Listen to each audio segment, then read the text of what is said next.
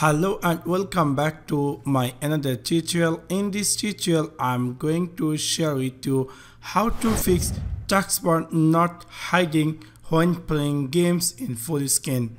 So let's take a look how to do that.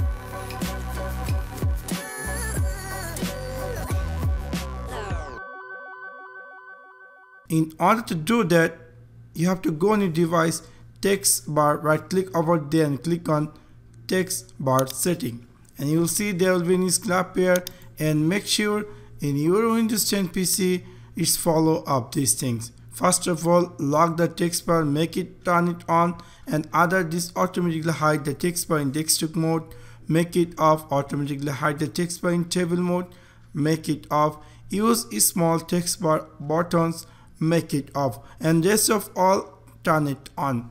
After that, try to see is it appear full screen or not. If it is not, let me share with you the other way. Right click over in the text bar and you click here text manager and try to find out Windows Explorer. This is the Windows Explorer, you can see. Simply click on restart and then restart your PC, and then try to see in your Windows 10 PC is going to be hide or not whenever you're going to playing games in your Windows 10 PC. So that's for now. Thanks for watching my video. See you next one. Peace.